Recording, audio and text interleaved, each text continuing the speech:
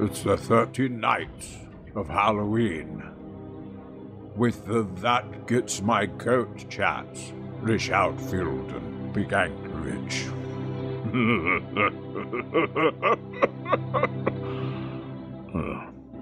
Hi, everybody. Welcome. This is Big Anklovich. And this is Rish Outfield. And welcome to another episode of the 13 Nights of Halloween. That's right. If you're just joining us, we'll start with number one. What the is wrong with you? Jeez. Seriously. Wait. You wouldn't have put it that way, I take it? Yeah, I might have put it a little gentler, but that's okay. We do want these listeners to come back again next time. Anyways, yes, we've got, this is kind of what we would call the culmination of our whole marathon. It's like the last few miles here. Yeah, we have a story by each of us, and today is the day we get to the story by Senor Richard Outfield. Let's see, the story is called On Dusty Wings. And yes, this story was written for the 13 Nights of Halloween. Specifically for the 13 Nights of Halloween. So we're going to go ahead and get to it, and hopefully you enjoy it. And we'll see you on the flip side, which means after the story. The feedback. Hey, stop that. You knew what I was going to say? All right, we'll see you in a bit, folks. Enjoy the story.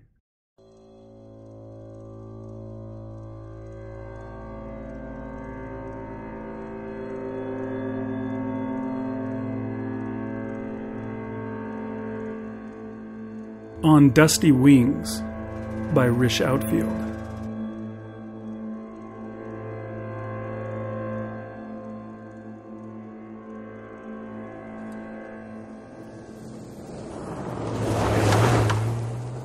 Herbert had heard there would finally be rain that weekend. That's what the woman on Channel 5 Weather had said, and they were supposed to be the news specialists. So he'd gone to the cabin that Friday, because it was going to be a terrible few days, weather-wise. Wonderful. He had left his toolbox, laptop, and building materials at the cabin 3 months ago. He'd like to have had his stuff, though not at that kind of risk. But if it was raining, miserable weather, no moths would be out. They'd all be hiding, sleeping, maybe dead.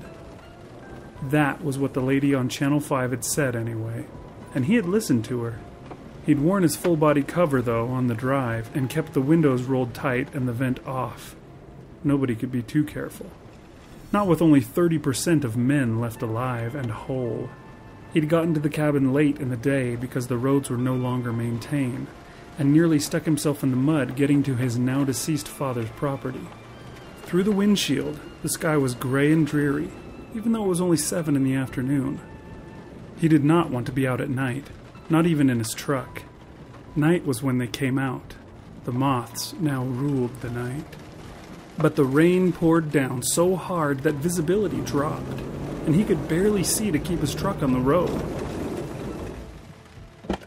He got to the cabin, grabbed his belongings, loaded it up in the bed of the truck, then trudged back inside. He'd realized he was going to have to spend the night at the cabin, as daunting as that sounded. Better that than driving through flooded, dangerous roads in the dark. Luckily, the rain kept up, and he felt safe, despite the darkness encroaching outside. He sat on his couch, chain-smoking cigarettes, trying to watch a Blu-ray, and twitching nervously every time he saw a shadow move, or imagined a shadow moving. A scientist in Winnipeg had done it, apparently, experimenting with some kind of nerve agent that either accidentally or intentionally infected the moths in her region. She had claimed to be the one responsible in a video statement released to the internet and news outlets, including Channel 5. But there was no proof she really was the one who did it, and there were others taking credit or suggesting blame. But whether it was on purpose or accidental, the moths she had infected passed on their contagion and flew far and wide, spreading the toxin that made moths more aggressive, but also much more deadly to those they encountered.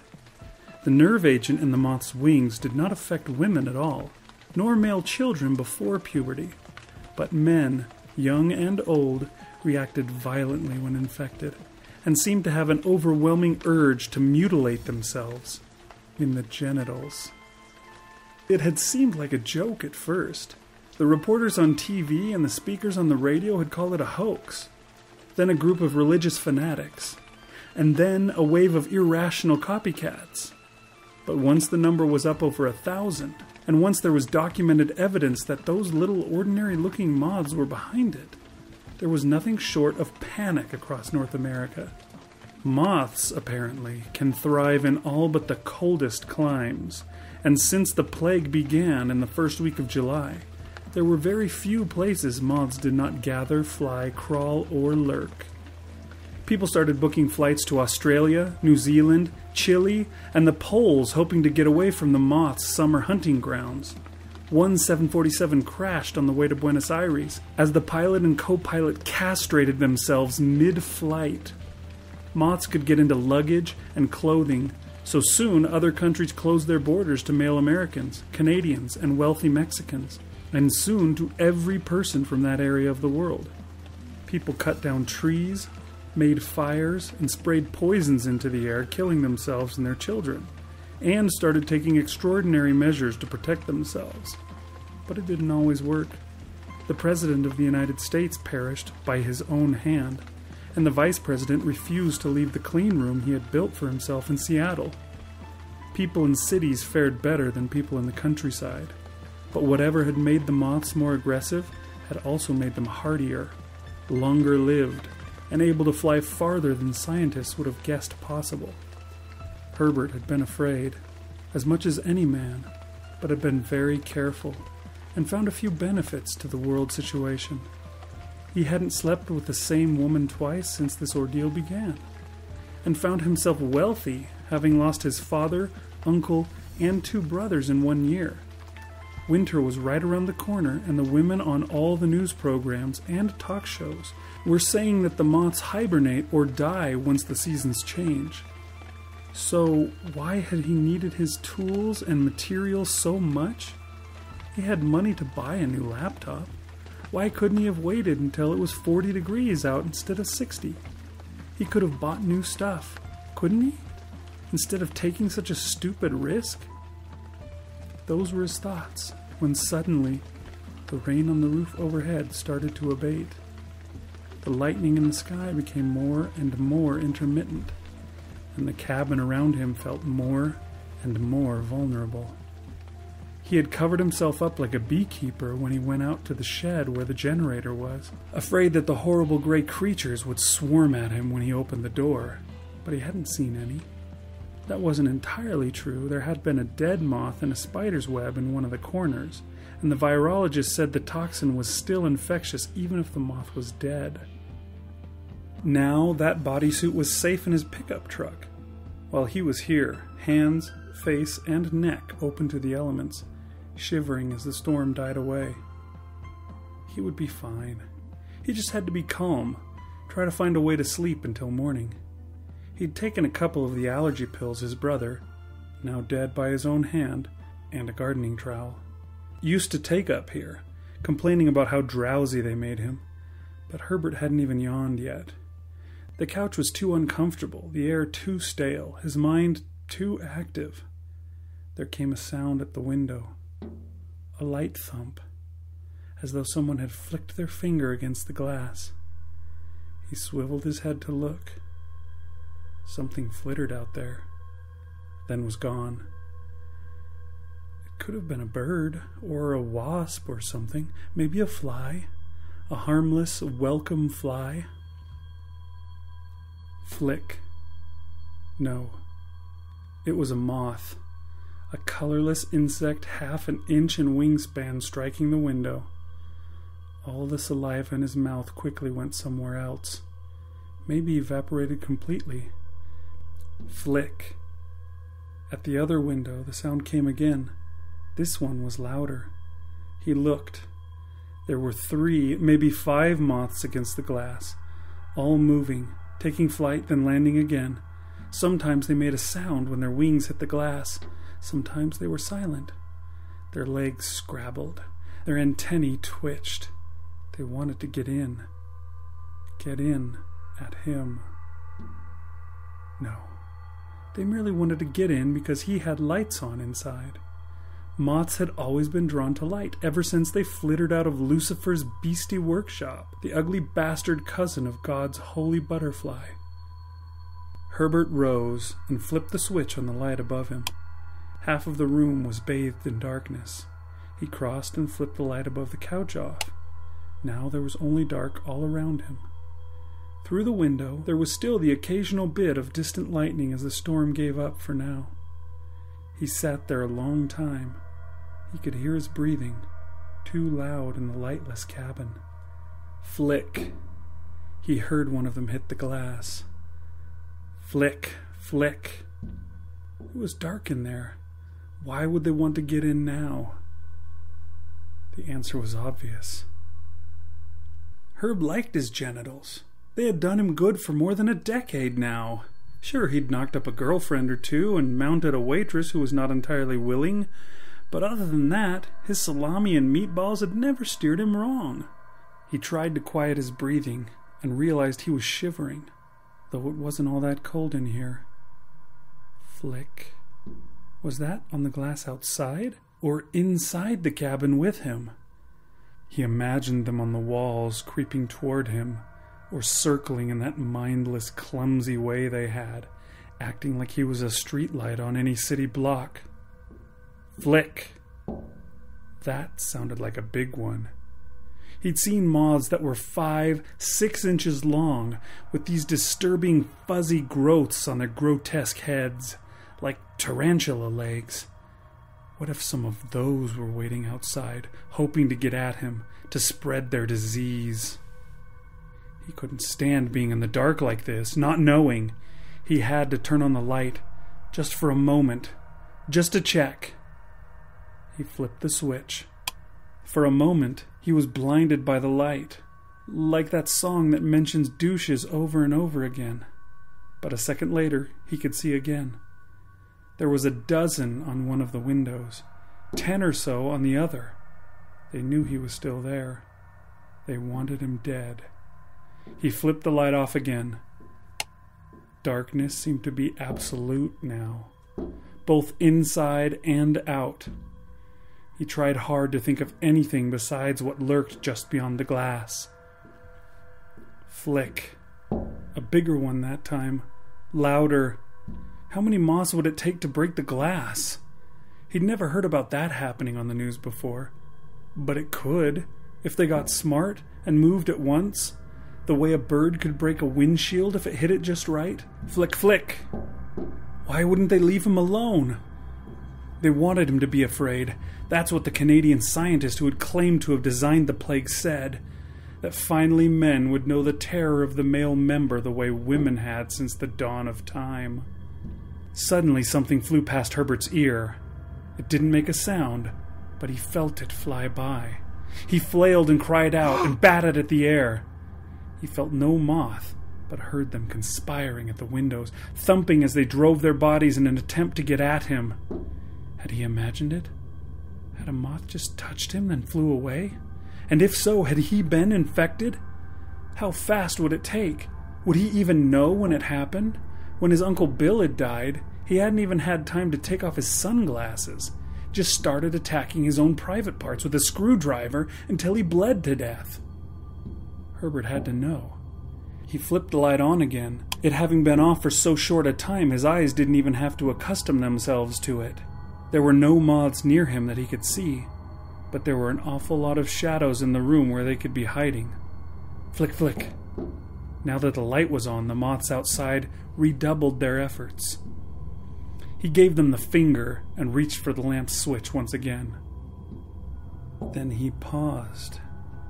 There was a moth crawling slowly on the ceiling above him.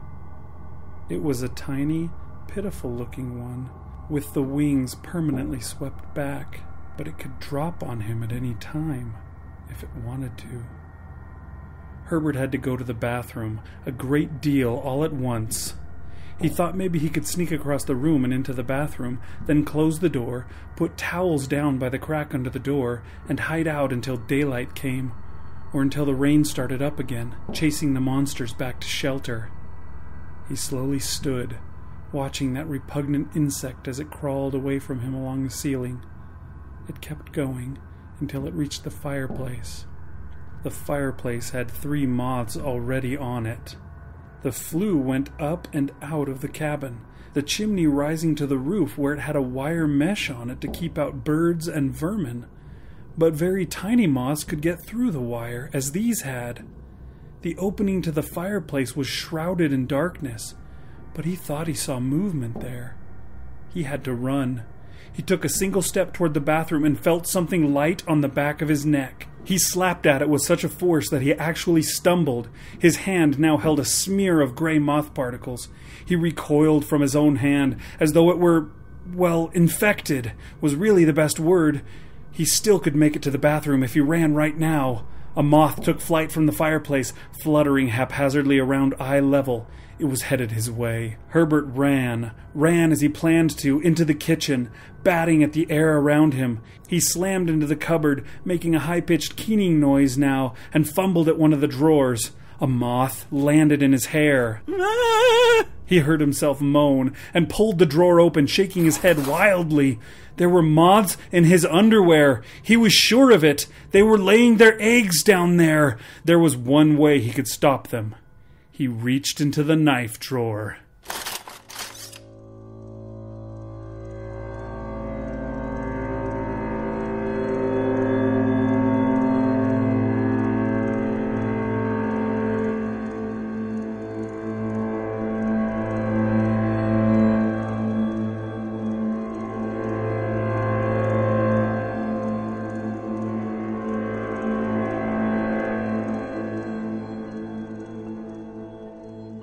So that was our presentation, our story for today on Dusty Wings by Rish Outfield.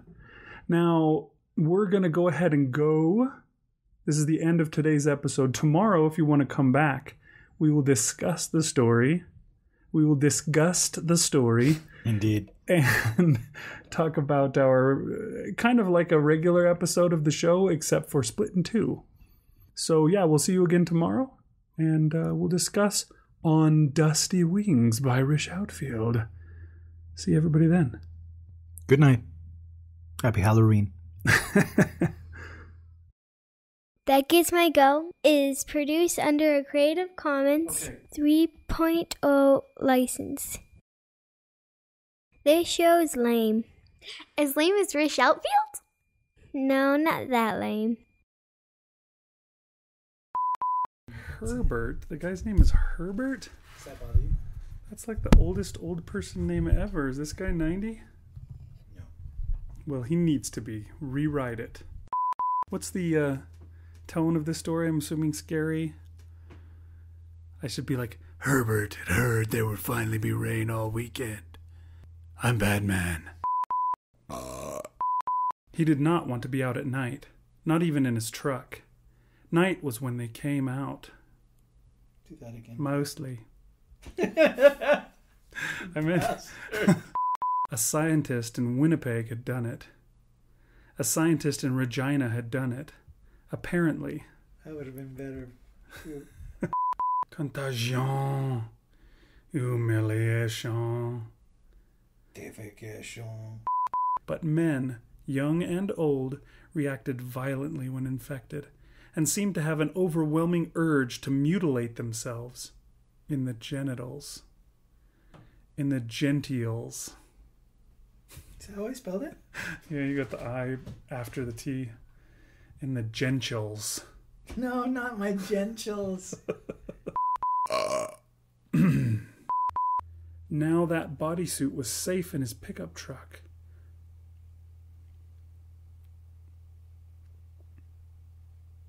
Yeah, I don't get it either. Why did he put it in his truck? Oh no. Because the story had to have him not have it.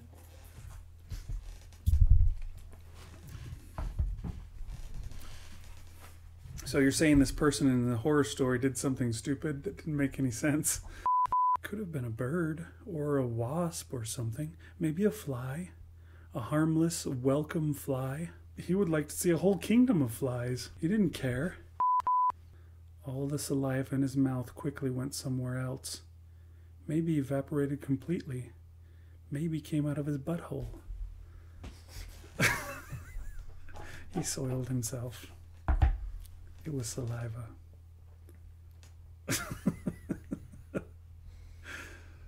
The outtakes won't be as fun because people can't see your face. Oh, if only he'd been able to gleek, it would save him. There you go.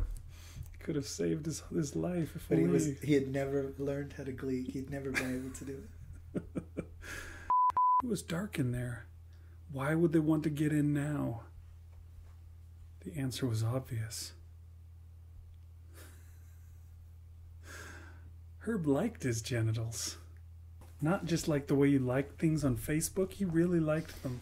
He liked using them. He liked the idea of having genitals. Just everything about genitals he liked. The first short story collection by B.D. Enklevich. Everything about genitals.